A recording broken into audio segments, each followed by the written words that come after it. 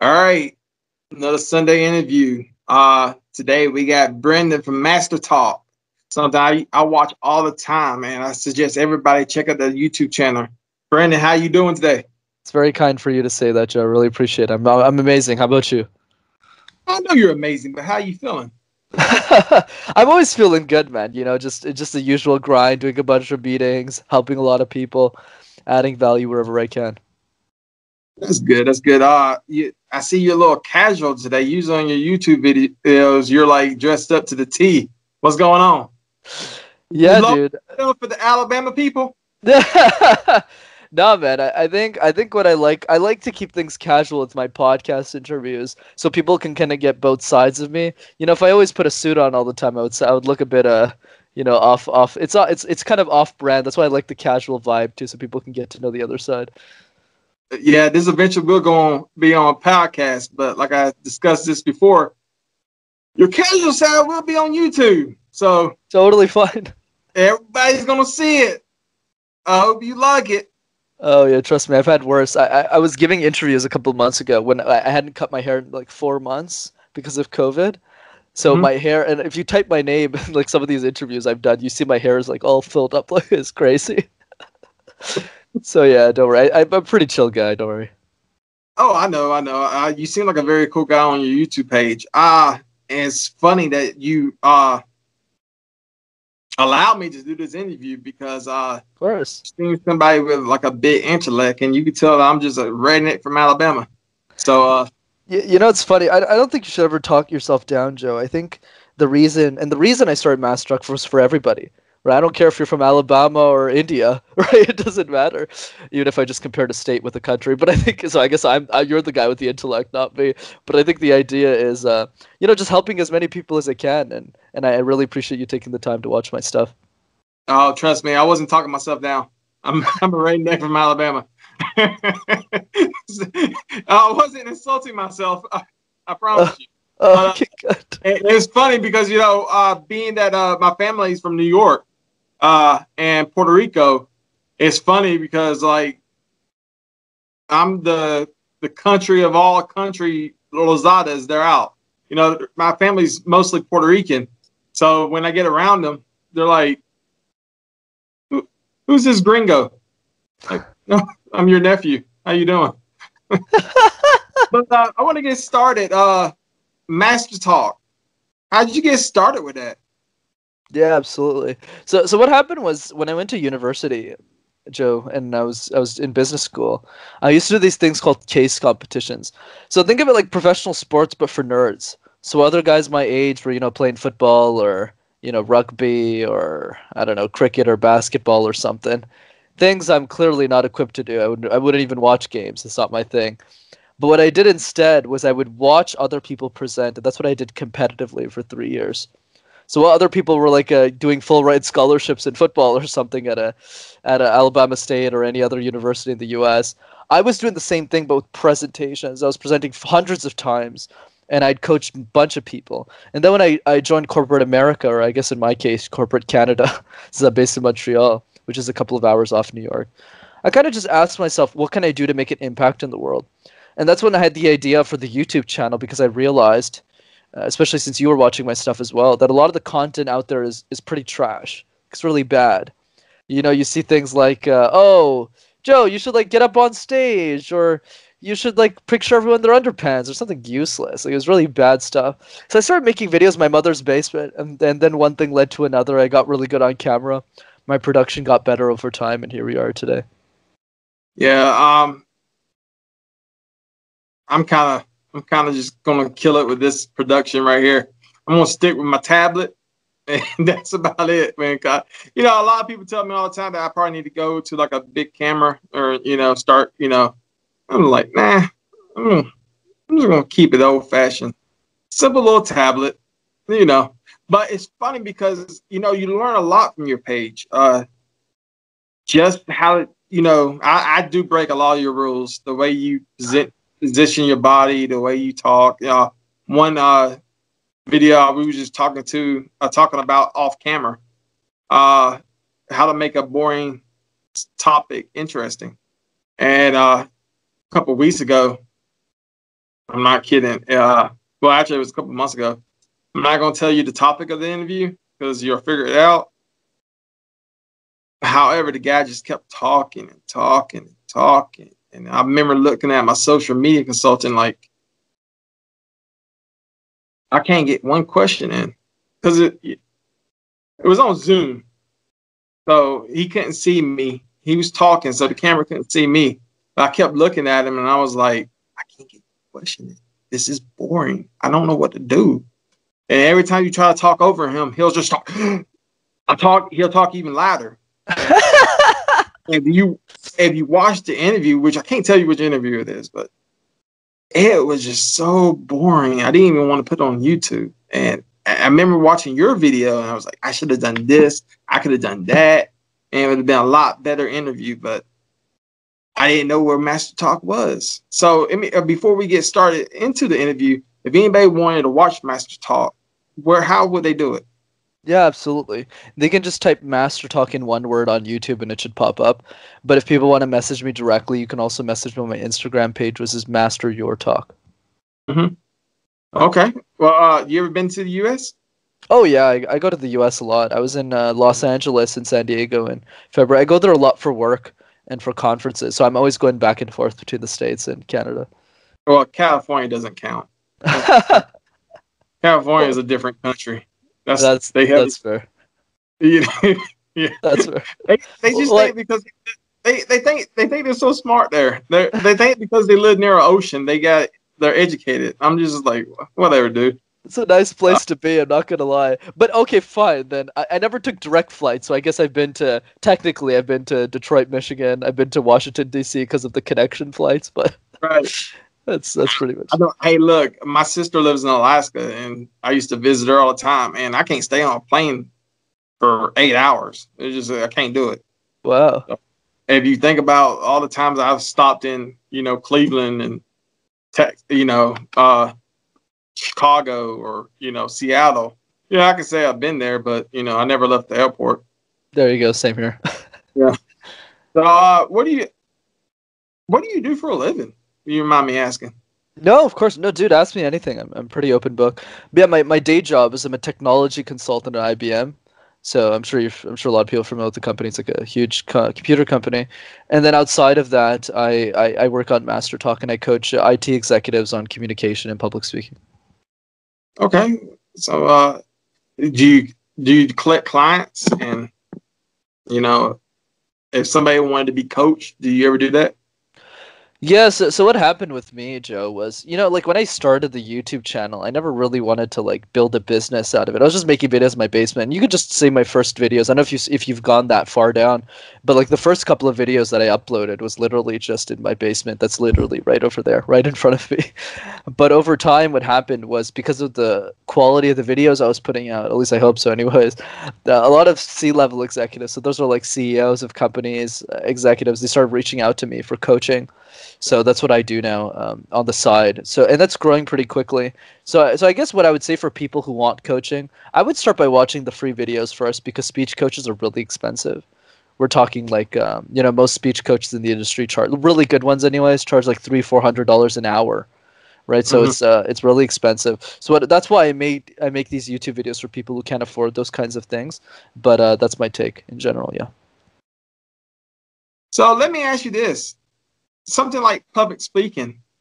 Why are we afraid of that? That's a great question, Joe. It's one worth answering for sure.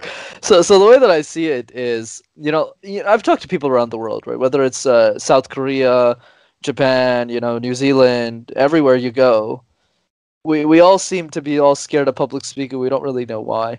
So let me add a bit more detail to that. Where does the fear of public speaking come from? And the answer for most of us is where we give most of our presentations, which is school, high school, college, university. It doesn't matter if you're a high school dropout or a PhD. Most of the ways that we learn our presentation habits start there. We don't wake up one morning and say, hey, Joe, you want to get breakfast today and present all day? Nobody does that, right? Because we don't see presentations as a fun thing to do. And in that school, let's say we're in high school together and we're sitting there, 3 things happen. 1, the topic. We never get to pick the topic. It's never something we're passionate about. It's not something we care about, like the podcast that you care about right now, the interview. Number two, students don't care. Not because they don't care about us. We're great people here. We're just having a conversation. The issue is that they also have to present after us. So when we're presenting, they're sitting there in the classroom thinking, oh crap, I gotta go in 10 minutes. I gotta do my own thing. I gotta present my high school presentation too. So they're not paying attention to us. Number three, teachers. Teachers are very well educated. Teachers are very well intentioned. Teachers are also very stressed. 30 students, 40 students, 50 students, 60 students in a class. You've got 2 classes to go through all of them. So they're panic. You know, they have time to sit us down and coach us for 10 minutes and say, hey, Joe, let's work on your presentation. It doesn't happen. They don't have time for that. So let's recap. You never get to pick the topic. You're always presenting to students who don't want to listen to you, and you're always being coached by teachers who don't have time to coach you. And this behavior gets repeated in every subject. Math, sciences, arts, music, gym, on and on and on and on. We're taught to believe that public speaking is a chore. It's a responsibility. It's an obligation. If we're at school, it's tied to a grade. And if we're at work, it's tied to a result. And if we fail at any part of that journey, we get punished. Whether it's a lower grade at school or whether it's a promotion that we don't get at work. And that's the punchline, Joe. We need to understand that the fear of public speaking has nothing to do with us. It's not our fault. It's the fault of the system in which we grew up learning the skill in the first place. Now, let me ask you this. Do you feel that people who were probably made fun of in school or didn't have a lot of friends, do you think those are the type of people that usually are afraid to do public speaking? I definitely think there's a component to that. I actually think even if you're extroverted, there's still a lot of you that is still afraid of public speaking. But on the topic you mentioned, that definitely doesn't help, right? In the sense of, if you have that social anxiety, if you're already stressed to talk to people, that gets amplified in your presentations. And the way that you fix this, in my opinion, is by having a close-knit group of friends. Have 2 to 3 people that really care about you, that aren't bothered by the fact that you might make mistakes in your conversation, and that solid base of people gives you confidence to talk to anyone else. So if you think about me, I'm a bizarre character in the sense that I started a YouTube channel on public speaking at the age of 22, which is weird because most YouTubers start YouTube channels on vlogging or comedy. But then I started coaching CEOs of companies at 23. But I also speak 3 languages in karaoke and age. I also dance alone in my basement an hour a day. I also live in my mother's basement, right? And I also don't plan on moving out of my mother's basement for another 6 years. So how do any of these decisions make sense? Where does that confidence come from to do all of these things, to communicate in this way? The confidence comes from my friends. I've met thousands of people in my life based from this journey, but I only have 6 friends. Right, those are the people who really understand me, who really know me. And it's the confidence that they give me that allows me to speak my truth to other people. With those 6 friends, you have much rapport with those friends. Now, how important is it to have rapport with the audience? Oh, it's an interesting transition. I mean, definitely important in the sense that one way I like to think about this is the challenge in public sphere, the goal is the following question. How do you convince a group of strangers that don't know you, who don't believe what you believe, to take action on your ideas? How do you communicate in such a way, right, that a redneck in Alabama can say, I don't know this Indian dude in Canada, but I resonate with his idea, so I'm going to watch his stuff anyways. If you can master that and get people that you would never normally meet over the course of your life to buy into you and take action on your ideas because they matter, then you master public speaking. And the other way of thinking about it is that the quality of your presentation lives and dies by how engaged your audience is. That's why it's so important to not just think about your audience, but to talk to them, to get to know them, right? Sure, this is an interview about me, but it also gives me a lot of perspective on who you are and who's watching my stuff, because the biggest lesson I got is I didn't know redneck in Alabama was even watching my videos. That didn't even seem like a thought when I started MasterTalk. right? So it's crazy to see how such a small channel could have such an impact on people. So we're always learning from our audiences, and the more that you dive into their psychology, the more that you understand what they're trying to get and what they're trying to learn, the better your content and your message becomes. Who's the redneck from Alabama that you? I'll let you know after the call. All right. Nah, but I mean, you seem like a very intellectual young man, intelligent young man, if you will. What was your major at college or university? Yeah, so I majored in accounting, and I wasn't a big fan of it. But I think on the topic of intelligence, how do you build that? I don't think it's about like me being smarter than anyone else or being an intellect. I think it's more about asking ourselves the hard questions about life. And most people just don't do it. So, for example, questions like, what are you pretending not to know? If you had all the money in the world, how would you spend your time? And if you wrote your own funeral speech, what would it say? It's not that one person is smarter than the other, Joe. It's that one person decides to answer those questions for themselves and craft their own future and their own way of living life. Let me ask you this. Did you ever study rapport? That's a good question. I'm actually completely organic. I'm self-taught entirely. I never had any money, so I could never hire anyone or take a class on it. So I'm self-taught. I think it goes back to this idea of understanding the psychology of people. So before this conversation, I don't have the context, but as I talk to you, I start to understand more and more of your needs. So, for example, there's a reason why on my YouTube channel I don't use complex jargon, right? So things like glossophobia, though for those who are listening, you don't need to know this, but basically what it is, it's the medical term for the fear of public speaking. But that stuff doesn't serve you. That stuff is complicated. That stuff is useless. That stuff doesn't add value. So I'm always focused on who my audience is and what their psychology is. And what I'm realizing from this discussion is that somebody I've never thought would watch my videos is watching it. So I'm probably doing something right with the way that I'm communicating. And that analogy also applies to you. I mean, when Joe Rogan, who has the #1 podcast in the world, started interviewing people, he sucked. Like he was on he was on worse than this. He was on a webcam with like, and back then it was like 2008, and you didn't even know what a webcam was back then. And he practiced and practiced, and after 1,500 episodes of 3-hour interviews, now he's pretty good at what he does. It takes time, right? It's a process. Yeah, I agree. It does take time. It is a process. Something that I work on every day. You know, it's hard to, when you're sitting there talking to a person like, Jim the Rookie Morris, and this person's been on major news networks and they made a movie about the man, and here I am trying to interview him, and it gets kind of intimidating. Like, you know what I mean? It's like, wow. I am with you. Yeah, it's like I don't know if you ever seen the movie Disney's The Rookie. Have you seen that movie? I It's have about a Major League Baseball player that he was a school teacher, and he went into the Major League Baseball, and he was my age at the time. No, he was younger than me actually. He was 35, but for a 35-year rookie in the Major League, in baseball, that's like unheard of. And That's awesome. So they made a movie about it, and I had interviewed him, and he was like my first big name. Wow.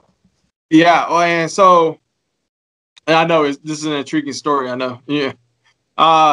So I remember talking to him, and I'm just if you watch the video, I was so intimidated. Like, why does, and it kept in my mind, I kept thinking to myself, why does this guy want to talk to me? Well, what's so special about me? This guy, he obviously thought that he was on a YouTube page with thousands of subscribers. You know what I mean? He obviously didn't look.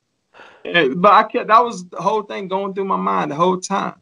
So on your YouTube page, you got stuff like how to present a boring topic, 5 mistakes to avoid with body language. So let's do some studying here, if you will. We've been online for 22 minutes. You can tell me right now what I've done wrong. I won't take offense to it. what I've done wrong, what I've done right, what I could work on. Right now, you educate me on camera for the millions of people to watch. You tell me what I do, what I do right, what I do wrong, and go. Right. So I think the best thing that we can do, since you're getting started with your journey, that's practical and actionable, is you need to ask yourself, and I'll send you resources after the show's over, but you need to ask yourself, if you were to model your interviewing style to anyone that you admire, who would that person be? And what do you think that they have that you are still working on? So let's say we used, I don't know, Larry King as an example, right? I'm sure you're familiar who Larry King is, right? It's a good No, example. I'm Oh, you're yeah, not. yeah, You're not. yes. Oh, okay. Let me use a different one because he's like interviewed Larry, 65,000 who people. Larry King is, yes. Oh, you do? Okay, I'm just making sure. I'm not sure, man. You can't be sarcastic. I can't tell. I can't tell. But anyways, the point is Yeah, so if you we got cable down here in Alabama, man. It's not just Canada. It's hey, not don't just mock me. yeah. Don't mock me, Joe. I'm not sure, man. I just want to make sure I'm not saying something and we're off page. But anyways, the point that I'm making with King is that there's a certain way in how he interviews, right? So let's say your goal is to be like him. Well, you have to think about, okay, well, how does he prepare for his guests? How does he think about the way that he interviews people? How does he vary his vocal tones? And you want to try and mimic what a lot of your favorite interviewers do. So what happens is as you copy people bit by bit, you start to develop your own style. That's what I did when I started. So I've been speaking now for 5 years, but in the first 2 years, I was trash. The reason I was trash is because I don't have my own speaking style. So what I did was I started looking at Simon Sinek, Seth Godin, Scott Harrison, people who are really amazing speakers that I admired, Tony Robbins, and I took little bits and pieces on what they did well, and I applied it to myself. Right. So that's what I think you should be doing more of. So for example, preparing a list of questions, since you had a lot of material to work on, that helps. The second one that many podcasters don't do enough of, that I would say, so I've probably been on 200 podcasts as of now, 300, I lost count. But I would say out of all of them, maybe 5 or 10% of them actually did a lot of research on me. So let's say like Tom Billy, who's a good example of this. He has a pretty big show called Impact Theory on YouTube, like 1.7 million followers or something on his channel. But what he does is he spends an average of 8 hours researching each of his guests. Like he's obsessed, right? So when he does his introduction, the guest is just there like, holy shit, how does he know this much about my life? It's kind of weird. But basically, the advice for you is you want to listen to what other guests, like the guests that you have on, you want to listen to other shows that they've been on.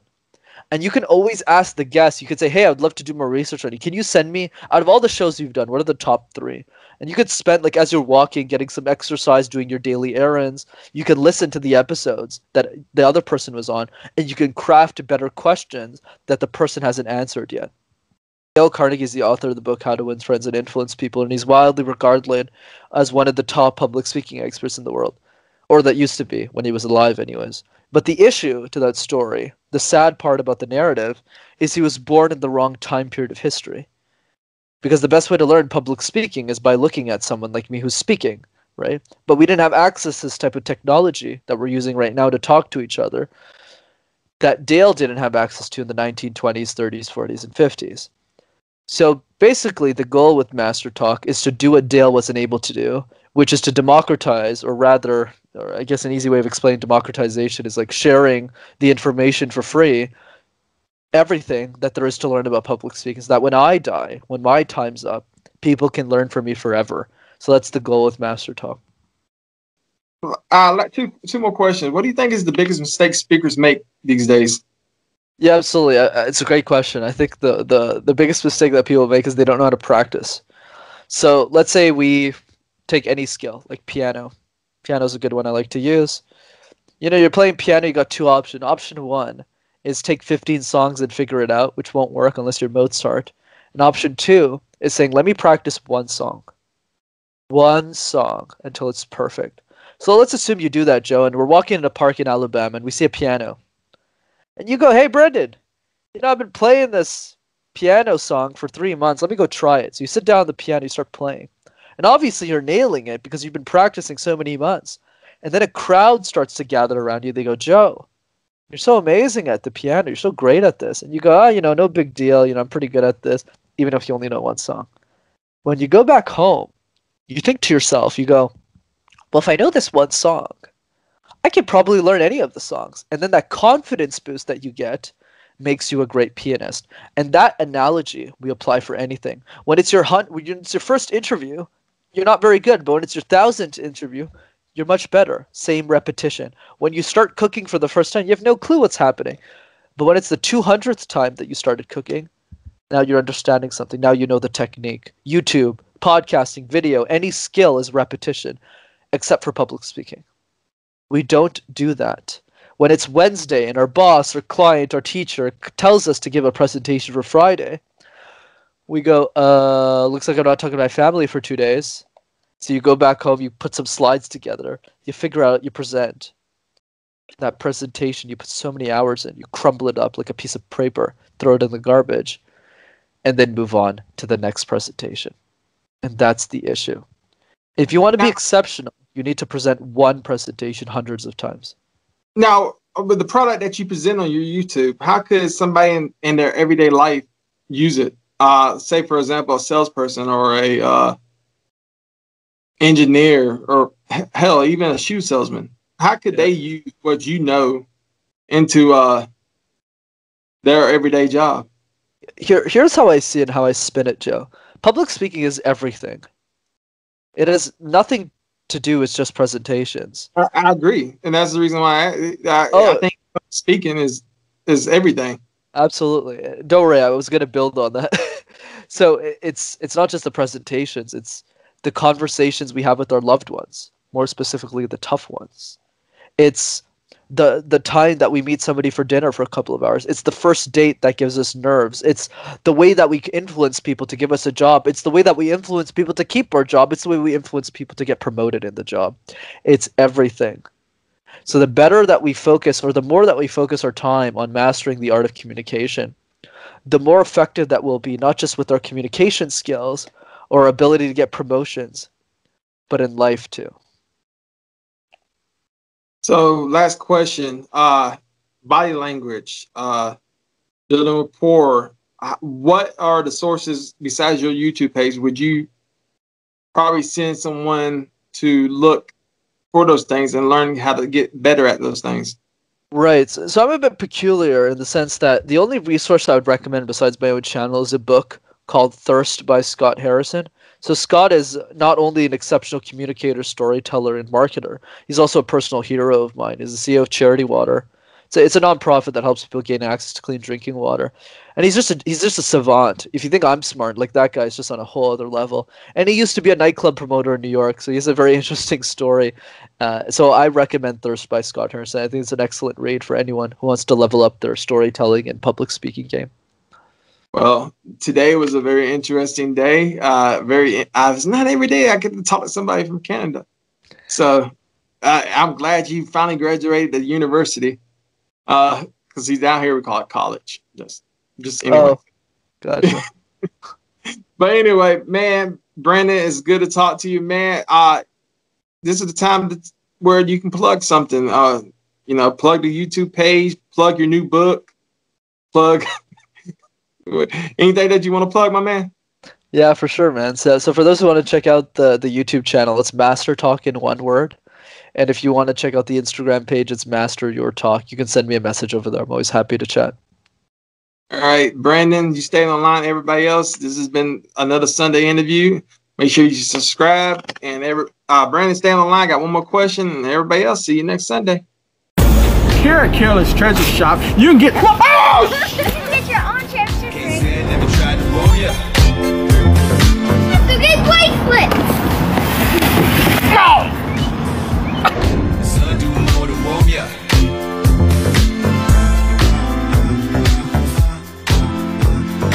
You can even order your own championship belt. Come on, loser.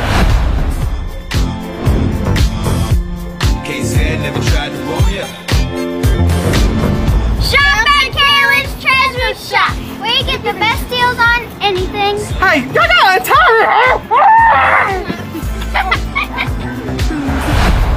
And don't forget to order your championship belts.